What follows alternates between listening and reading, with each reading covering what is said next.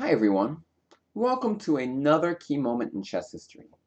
In this game, Maroczy is facing off against Rubinstein. Rubinstein has the black pieces, and my question to you, black to move, what would you play here?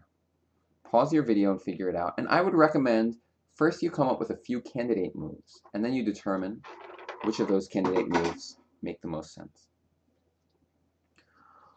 All right, so there's a few options here.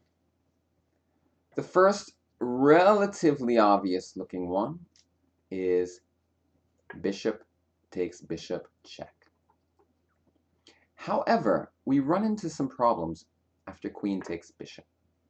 Because number one, if rook takes takes b7. And there's actually no perpetual check here because of queen to g2. And therefore white would just have an advantage in this position and try to make a queen with one of these pawns. The other idea here would be queen to c8. But now white has another annoying plan, rook c5, with the idea of rook to c7 when the queen moves. And so it kind of turns out, and like if rook f8, rook to d7. So it kind of turns out that bishop takes bishop is not very appealing for black. So then you might come up with the move queen to c8.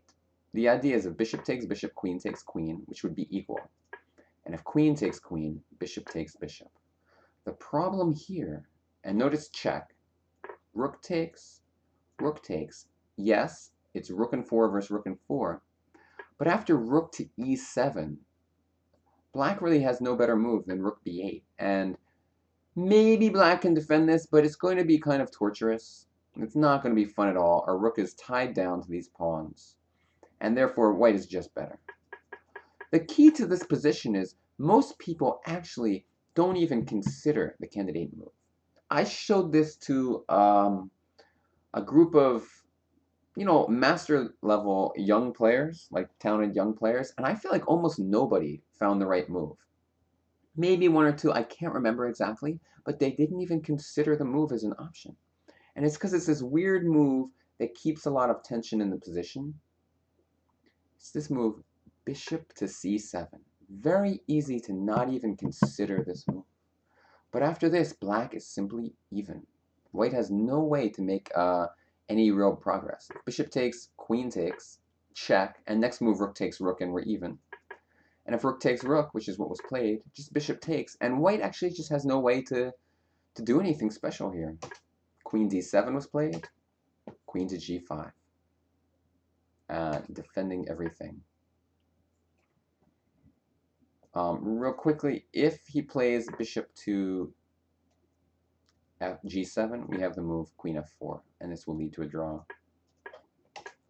Bishop g3, queen e7, and the game was agreed drawn very shortly.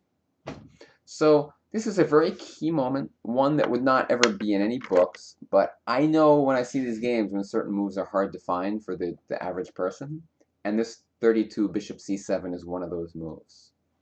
So thanks everyone for watching, and I will see you tomorrow with another game from this tournament. Bye-bye.